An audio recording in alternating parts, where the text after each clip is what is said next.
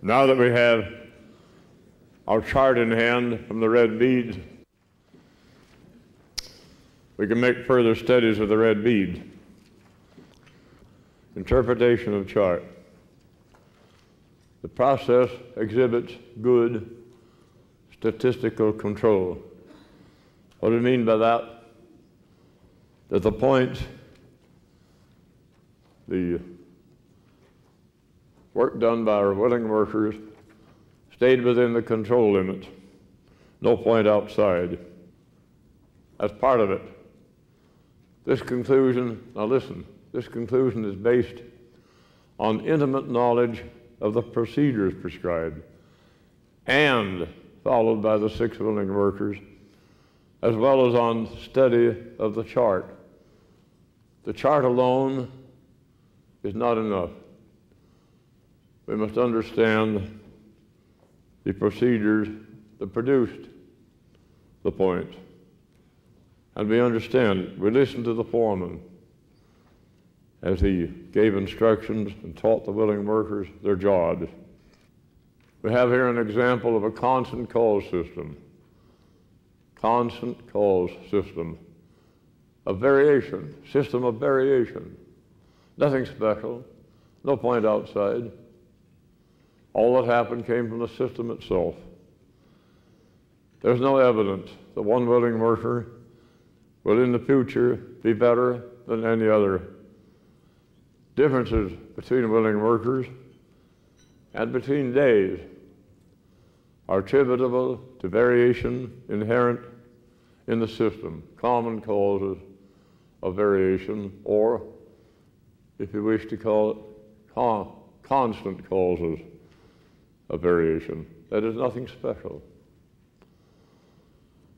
Now here comes a very powerful statement. The willing workers have put into the job all that they have to offer. The willing workers have put into the job all that they have to offer. They can do no more. Why do we say that? From the chart. Stable process. Constant causes only. In the state of statistical control, the willing workers, people on the job, have contributed all that they have to offer. They can do no more. That's it. They'd say, well, they'd have ideas on what to change. They might have some good ideas for improvement of the process. Yeah, you're right, but they were not permitted to use them. The foreman would not listen to any suggestions. It was his job to produce procedures, and he did. He taught them, the willing workers followed them. Anybody that departed from procedures lost his job. May I read it again? The willing workers have put into the job all that they have to offer. Powerful statement. Dr. Duran made that statement around 1954, as I remember it. Powerful statement. One way to decrease the proportion red in the product would be to reduce the proportion red in the incoming material. At least I should think so. Management's responsibility to work with the supplier. Now, the control limits may be extended into the future as prediction of the limits of variation to expect from continuation of the same process. Those limits, upper limit 18, lower limit 1, we may extend those in the future if we had the paper long enough. Well, the paper, so we don't try it. We're going to extend them in the future as prediction. That's a great advantage of a stable system. Now, by stable system, I mean in statistical control. By stable, I mean the variation is stable, dependable. It'll be between those limits. Now, we have not the future. We only have yesterday. We have not the future. The future would require us to get the willing workers back again for another 4 days, another 8 days, maybe 20 days, or get 6 willing workers. Need not be the same ones. I'll ask you a question a little later. Why would any 6 willing workers do? Any 6 willing workers. We don't need the same ones. Now, we have not another 4 days. We have not another 8 days or 20 days. But I had in hand data from Nashville. I plotted those data. Same beads, same paddle, same foreman, different willing workers. So happened that the control limits for Nashville were 18 upper limit, 1 for the lower limit, just as we got yesterday. Now, don't go away thinking that the control limits will always be 18 and 1. That's not so. They might turn out to be 19 and 2 if we were to repeat the experiment. They might even be 19 and 1, but they'll be close to 18 and 1. Now, yesterday was future to Nashville. So if I extend the limits from Nashville into the future, yesterday was future to Nashville. Behold, my prediction holds. The results for yesterday fell within the control limits for Nashville. I predicted from Nashville that future variation would fall between 18 and 1. Yesterday was future to Nashville. Behold, prediction confirmed. Now, sometimes something will happen. Let me ask you a question. Suppose you got 20 red beads. Suppose somebody produced 20 red beads yesterday. What would you say happened? Well, it will happen. If it were to continue for years and years, somebody would produce 20 red beads, possibly 21 or 19. Outside these limits. What could be the explanation? It just happened. Or maybe the inspectors counted wrong. Get up to 17, 18 red beads, it's hard to count. Maybe the inspectors made a mistake. That could be it. Too late. Never be able to recount them because they're dumped back into the bowl. I've seen it happen. Explanation? It just happened. It's one of those instances. One time in years and years, a point will fall outside the control limit from common causes. But you must assume, first of all, special cause, something special.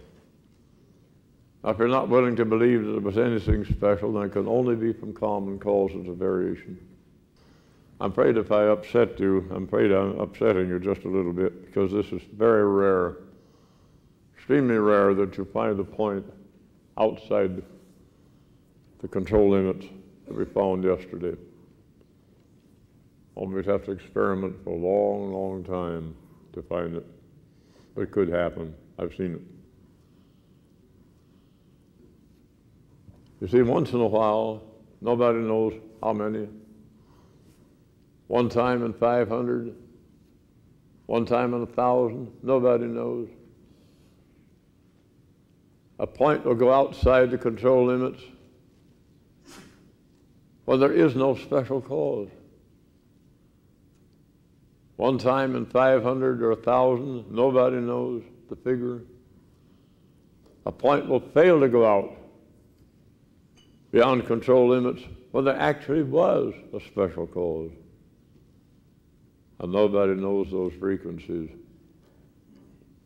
If you have a book that tells you those frequencies, tear those pages out. Just not so. I put the names along the side so that if we want to ask any questions, we could do it. Now Shirley went up to 14 red beads one day. But she had only 5 red beads, 7 red beads the day before. And the next time Shirley came around, went down to 9. The highest one of all is Ken. But look at Ken. He was not all this high. Did pretty good work. I put the names along the side so that we could take a look who did what, if we wish to.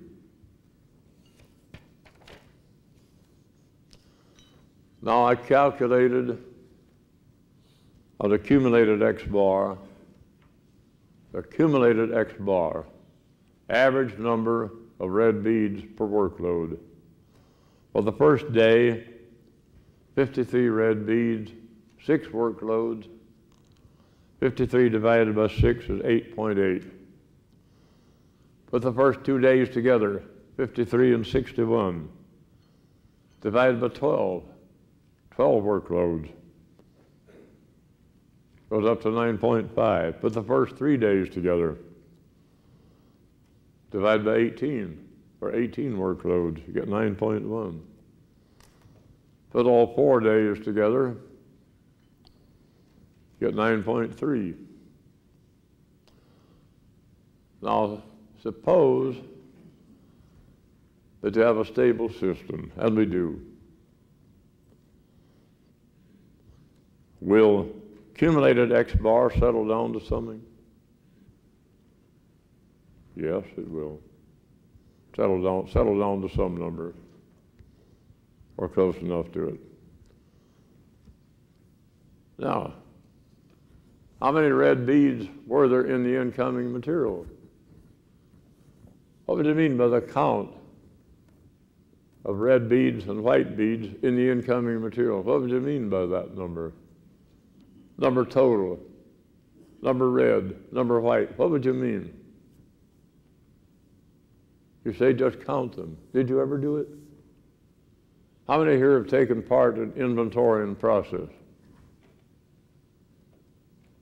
Yeah, nearly everybody. Did you count everything? Of course you didn't. Why not? Because counting is difficult. Well, if you count, you get 57 items. Somebody else count, you get 59. Counting is difficult. So we avoid it so far as possible. We use a multiplying scale. But you could count all the beads. You could, one by one, census count. You could transfer the beads one at a time, one vessel to the other, and as you transfer the beads one by one, mark to keep a tally as you go along. Might as well separate red and white. How we do it?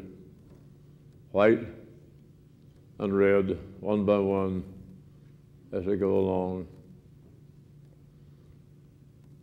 Got one here, there, there, there, there, then a red one, so on. We could do that, one bead at a time. Census count, one by one. Not just count them, but while you're doing it, classify them red or white. If you do that, you get a total of 4,000 beads. Red, 800. White, 3,200. 20% red. 20% red. Let me ask you this question again. Accumulated X bar. If we were to accumulate, not just 4 days, 8 days, 20 days, 32 days, 40 days, if the system is in statistical control, then X bar will settle down to something, some number. What might that number be? What might that number be?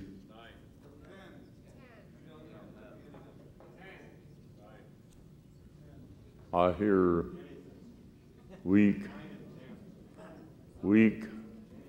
choruses. Some people said 10. Where'd you get that 10? 10 to 20% of 50. What kind of sampling did we do yesterday? What kind of sampling was that? Huh? What was it? It was not random. It was not random. That's my point. It was not random. It was mechanical sampling. By mechanical sampling, you'll never know what was in that bowl. By mechanical sampling, you'll never know what was in the lot. How would you do random sampling? How would you do random sampling? How many here have ever had a course, an elementary course in statistical theory? Huh? No, don't be ashamed of it. Yeah. Nearly everybody, yeah. And your book and your teacher talked about random samples, and neither one of you told them how to do it. They talked about equal probabilities. I gave you no clue on how to do it. No clue on how to draw a random sample. They didn't tell you. You didn't learn. You never thought about it till right now. You never realized you didn't know how. Not till this very minute. You didn't know how to draw a random sample. You just talked about it in the book. Your teacher talked about it. Neither the author of your book nor the teacher knew how. That's why. Now let me tell you how you could draw a random sample of 50. You could put a number on every bead. Take those beads, put a number on every one. 1, 2, 3, 4, 5, so on. Up to 4,000. Now, open a book of random numbers and read me random numbers. The first random number is 235. All right. Then I reach in, I find bead number 235. I put in the sample.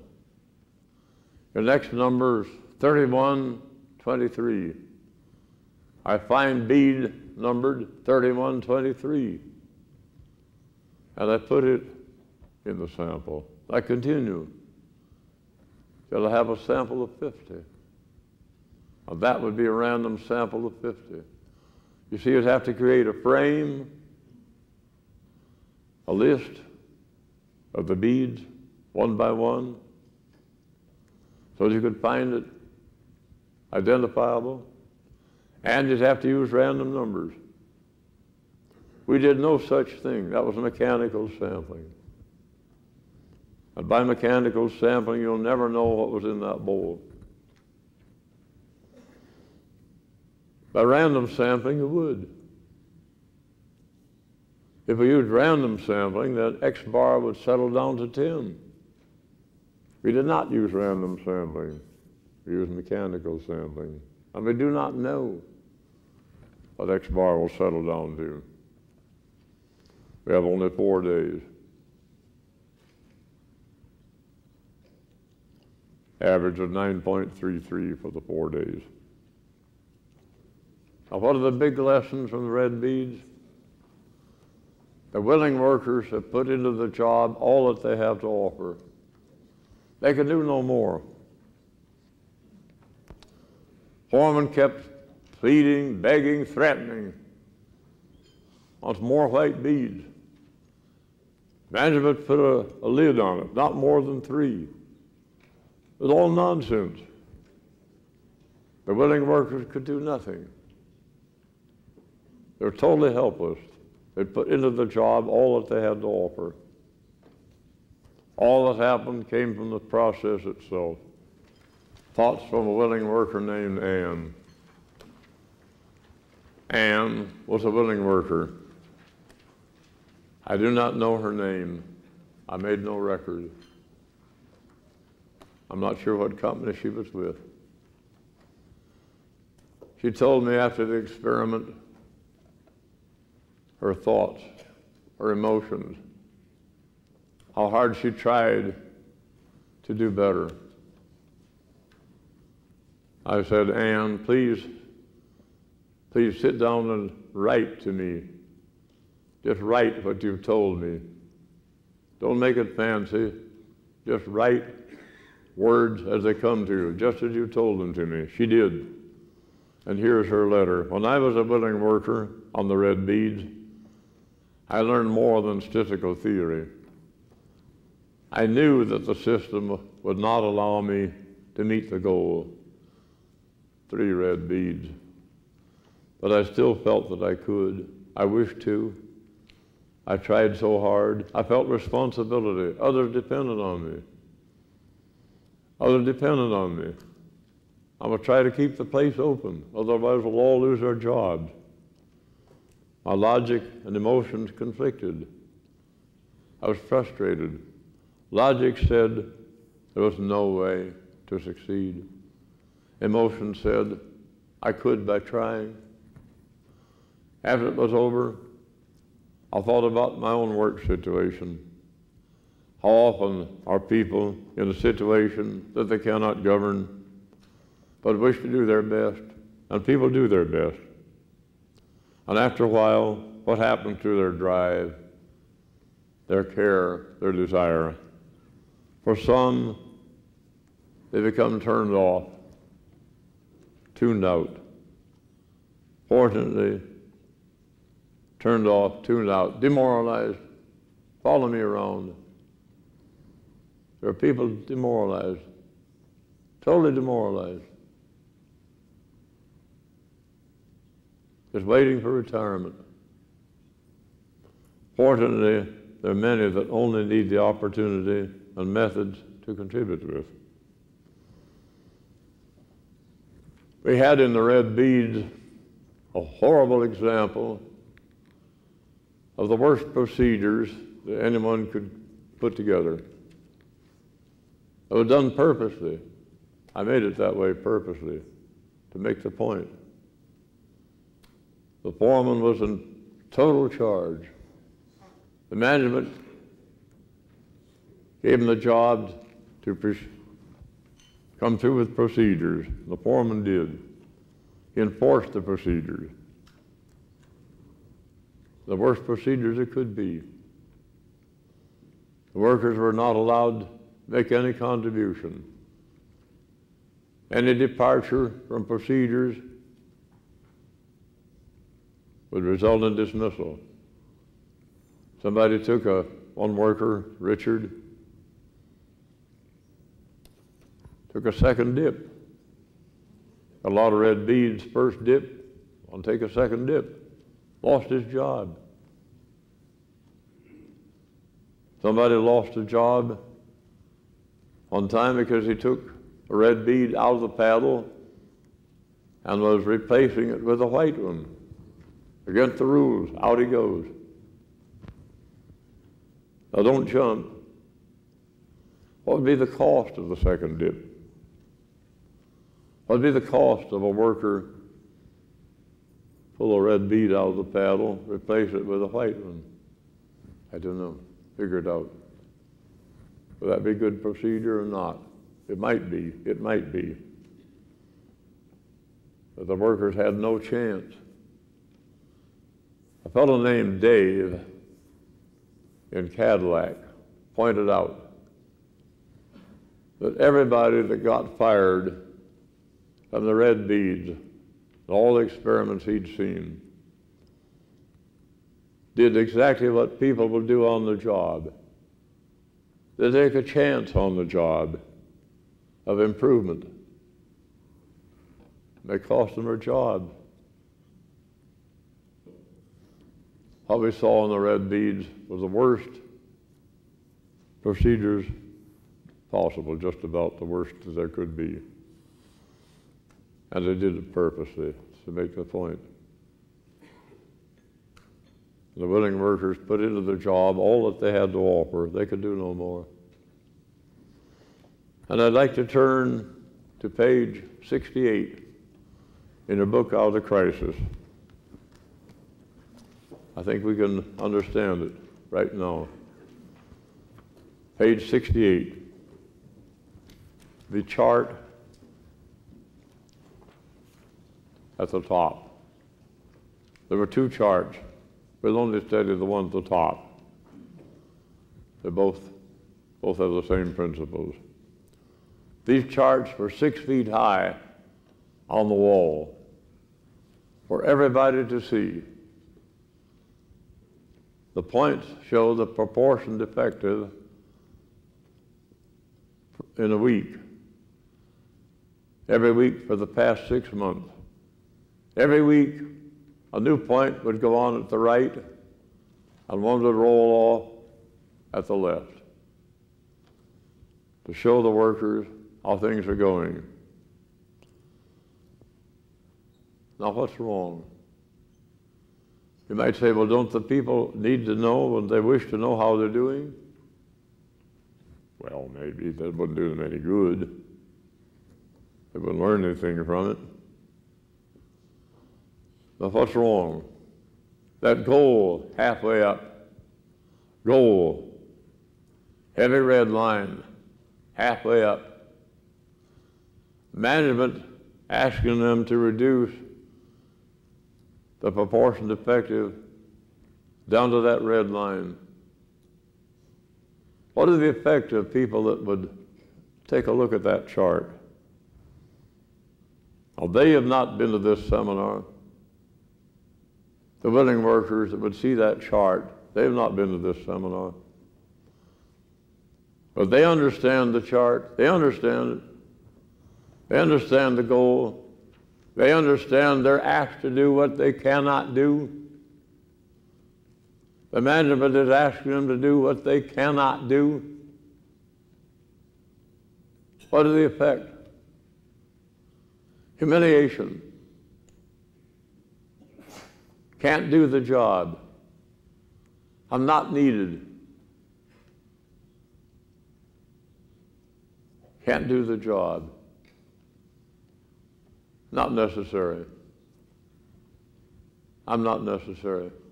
I can't do the job. What's the effect? In the first place, you don't get the goal. Second place, demoralization. How much quality suffers, nobody could know. The damage would be one of those things you cannot calculate. Quality would suffer from a lot of reasons. In the first place, the people there would only work for the money, just for the money. He can't do the job. He certainly could not take pride in his work. He can't do the job. He works for the money. The manager asked a man why he worked 4 days last week. The manager was trying to find out why he did not work 5 days. Why did he work 4 days last week? Well, you cannot live on 3 days. Needed the money for 4 days. Working for the money. Not very good motivation. The damage in quality, absenteeism, nobody could measure.